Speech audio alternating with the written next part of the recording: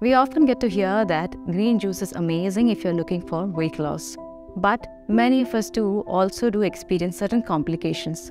So in this episode, let us try to understand whether it is for all or is it only for a specific lot of the population.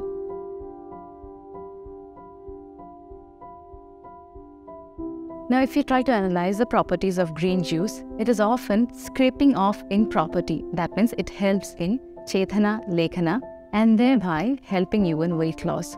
Now, if you are a person who has been consuming a lot of sweets and junk food and have been immediately trying to lose weight, then you are going to benefit from the green juice. Now, if you are towards the leaner build, which is the Vata predominant body type, or if you have been trying to lose weight for a long time, say 6+ months, by intermittent fasting, a whole lot of exercise, then in that case, there are chances that you will end up with nausea, bloating, constipation, giddiness, and hair fall. And that is because the scraping of property of green juice further dehydrates your stomach epithelium as well as intestine.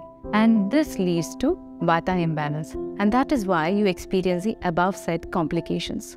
Now, if you have just decided to start with a weight loss journey, then this is going to help you in the initial 3 months. But after that, take a month's break and then get back to it. Despite of having a dry gut, you still want to get the advantages of the chlorophyll so as to help you with the improved oxygenation. Then what you can do is adopt the following combination. That would be more suitable for a Vata predominant body type or a Vata gut.